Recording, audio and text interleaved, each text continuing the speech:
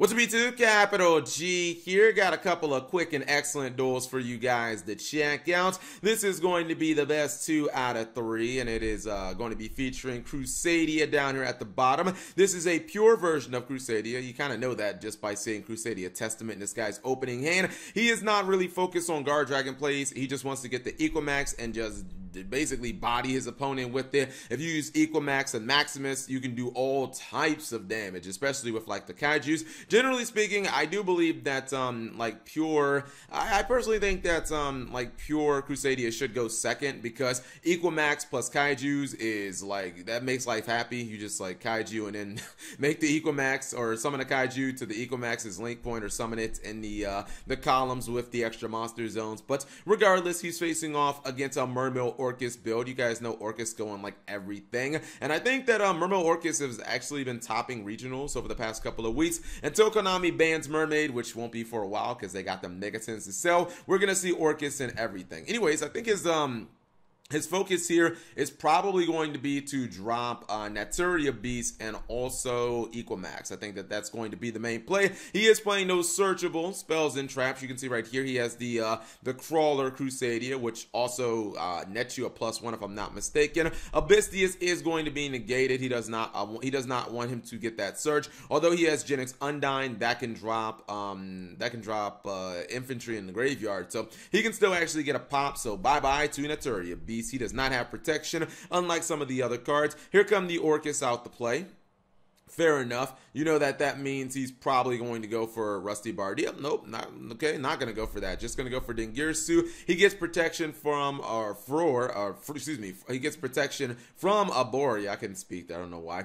Then he's going to work down the ladder. He's doing this so that he can continue getting those searches. He wants to get searches from like his lower Crusadia monsters. He is going to get hit by Call by the Grave. That was unfortunate because you can tell he really wanted to go for for Equimax and try to do massive damage, especially considering he has the copy of Maximus in his hand. He can double any battle damage, but instead he does have to go for a different play, but it's perfectly fine. He's just gonna say, all right, I'll just go for Crusadia Mekk-Knight Astrum, one of the hardest cards in Yu-Gi-Oh to kill. Not a lot of people play the card, but it is still a great card. He did use Maximus on his Astrum, so yeah, Maximus pumping up the new version of Maximus essentially. This means he gets double battle damage, so take that straight to the face. And his opponent is in a position where, I mean, he has Monster Reborn as an extender, and he can bring back Galatea. So let's see exactly where he's going to go. But if I'm the Crusadia player, I'm feeling pretty good about my position.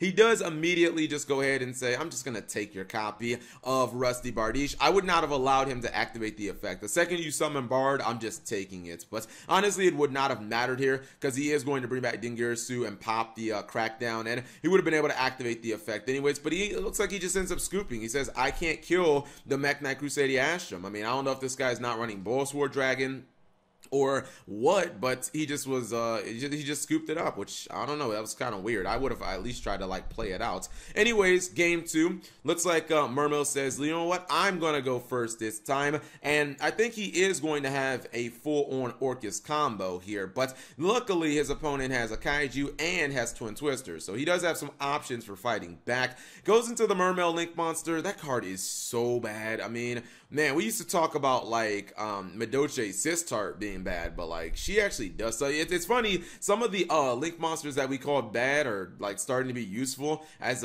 their decks are actually seeing like competitive results. But my goodness, this one is just so bad. Anyways, he did have Orchestrated Crescendo and double Fog Blade, but Crescendo is now 100% dead. He has the ability to Twin Twister both of them back row, or at least 2 of the 3. He is going to go for that. Now he summons Pankratrops. This was the perfect answer to a set Fog Blade, because as he tries to use Fog Blade on the copy of Magius, he can just say, no, I'm just going to Pankratrops that. So he does Pankratrops it. This means he's going to get his search on. And, you know, the thing about Crusadia is one card just kind of leads to more cards, and they just keep on searching, and they can just keep on doing damage. There's the copy of Equimax finally hitting the field. Does not have enough damage to kill him. However, Since he did use the Testament, he's able to draw a bunch of cards, and I think he's able to actually keep on going. Nope, no, he's not actually able to keep on going. He's just going to summon another monster and pass. He is going to try to use heavy infantry off Abystius, but just like in the first duel, he says, you shall not pass. I'm going to negate the Abystius, and then he uses Arborea to give himself some protection. Now, I don't expect the Ecomax to live this turn, but I think that he's still fine. He's not close to being able to game him here. He's going to do some nice damage, but it's still pretty mediocre field that he has. Monster Reborn is excellent. It's just, if nothing else, it can get him an Ecomax, but maybe he'll go for that, maybe he won't. He has Rescue Cat, which is always an excellent playmaker. Now he can start getting those searches. His opponent's going to use Crescendo. That's not going to matter because he has essentially his full combo here. Not going again for Guard Dragon plays. This guy's not looking for Guard Dragon combos. His win condition is Ecomax. So he's basically looking to crank Ecomax up. Going to summon Pancatrops. Now he's going to summon Maximus. This means he has double battle damage, and wouldn't you know, this dude is already looking like a behemoth at over 8,000 attacks. So this is a wrap. He's gonna go ahead, just one-shot him, over 12,000 damage in a single attack. Yeah, I kind of like, personally, I prefer the pure version of Crusadia. It's just more entertaining to me, and you get to do that. You get to like just do, you know, insane amounts of battle damage where you're hitting your opponent for 12,000 damage in a single battle phase. And again, this wasn't even his first turn, so you know, when you go second with the deck, you have so much damage. But anyways, hopefully you guys enjoyed the short duels. If you did, give the video a thumbs up. Thank you guys for watching. As always, subscribe if you have not already, and turn on that notification bell for daily videos.